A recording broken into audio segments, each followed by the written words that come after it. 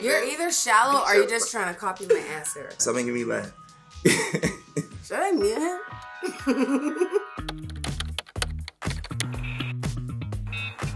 Yo, what's up, Vogue? This ASAP Rocky here.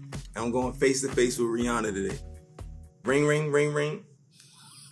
What's up, Riri? What's up, Rocky? How you? I'm good. How you doing? I got a couple questions for you from Vogue. What's the first thing you notice in somebody when you see them for the first time? Like, what's the first thing you look for?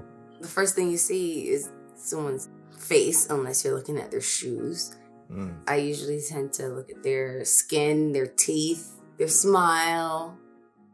And then after that, it's more about like whatever energy they're giving off. That's really, really important, because all of that prettiness could go to shit if your demeanor is like whack. Most fellas, not myself, but most fellas look at the ass, you feel me? But, you know, skin is definitely one of them. The good news is, you know, ass has skin. So thank you guys. Noticing our skin. How would you describe your skin type? My skin type is just as complicated as men are. You know, yeah, you wasn't ready for that, because y'all always try to say women are complicated. It's y'all. I have gone through many skincare changes within my journey. Started from acne, for sure, all the way to sensitivity and melasma, and being a black woman with not knowing I need to use SPF. I've learned a lot. So, what is your skin type? Handsome. What's your favorite curse word?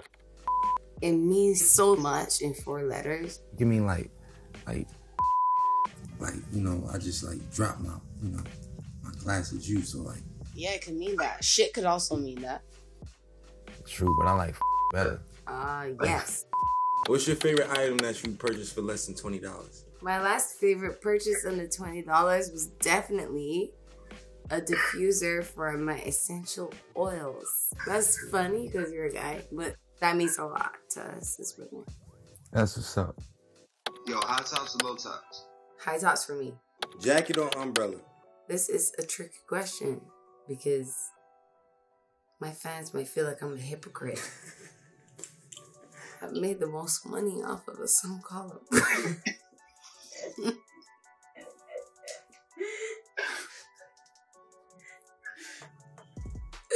Jacket.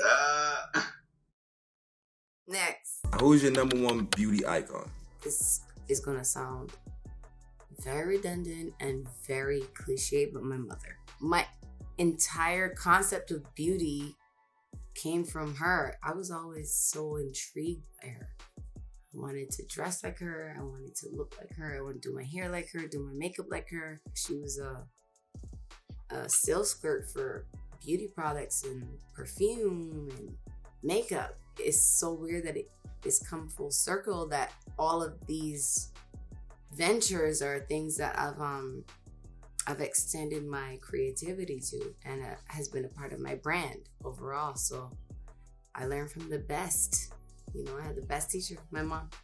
Yo, what's the one part of the beauty industry you wish you could change? I wish that the leaders of the beauty industry were a more diverse set of pioneers who have not just experienced the culture, but have experienced a negligence in the industry, whether it comes to their skin tone or skin type.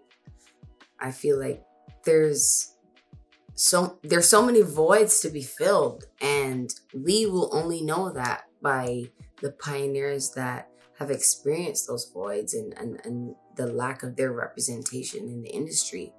And so I think by having an eclectic array of skin types, skin tones, different cultures and people and representations of religions and cultures, you would have the most information on where to go next. What was the hardest part about working with me on Fenty Skin? I can tell you what that is.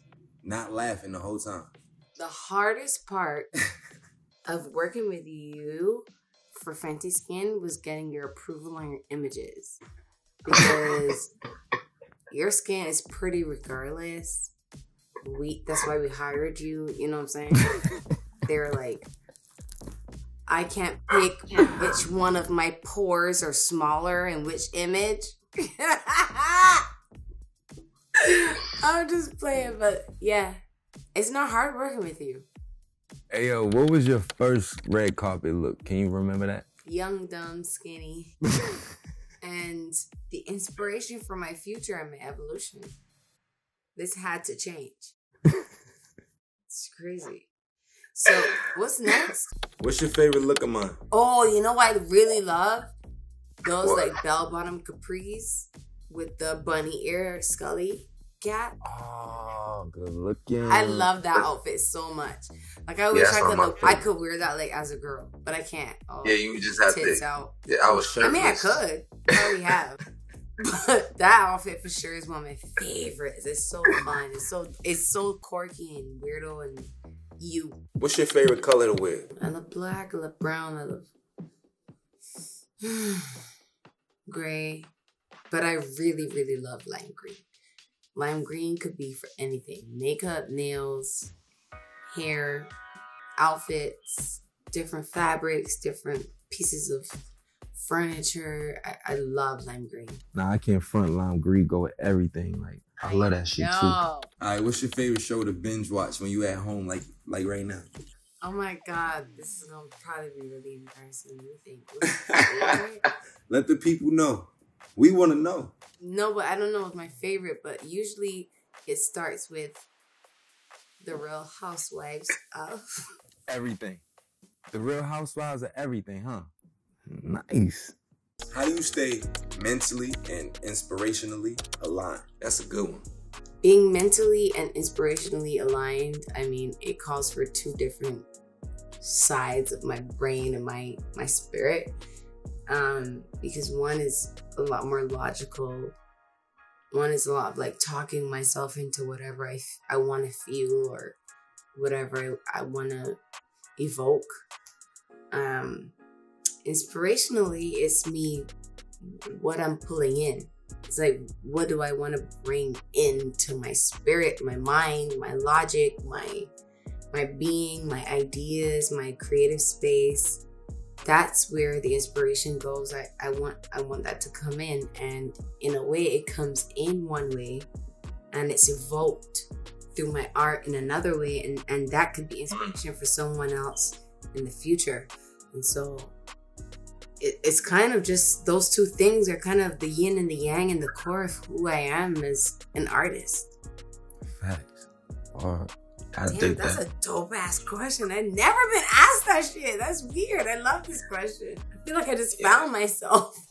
What do you wish people were talking more about in the beauty industry? The topic of inclusivity has become something that like our brand has like fallen upon just by sincere and organic perspective. Like my idea of beauty has always been like a Black woman. So the way that I've expanded that idea was doing skincare in a more gender neutral idea where men feel included as well, because men love their skin and they take care of it, but they feel obligated almost to only use products that are for men, because anything beyond that seems like it's just too feminine. It's not for them. They're not allowed. They don't have permission. And you came from the hood, but you pretty and you like your fashion, but like you represent a lot of male criterias, which they don't really allow themselves to be until they see their representation. And you've represented a lot of those men for me. Big deal for me to have you be a part of that. The pleasure's all mine. I want to say thank you for, supporting me at a time when I just came home from jail. Thank you for identifying my beauty as a man. You know what I'm saying? I appreciate you. Like for real though, And not only that, thank you for answering a lot of questions that I didn't really know. I really appreciate that too, And then this was tight. It was good catching up with you and everything. Hey, shout outs to Vogue. Shout outs GQ. Shout outs Bad Girl Riri. Shout outs Fenty Skin. Shout outs ASAP, you heard? Yeah. Wow. All right, guys, if you want to see the tables turned, just head over to GQ to watch me ask ASAP Rocky a bunch of questions face to face.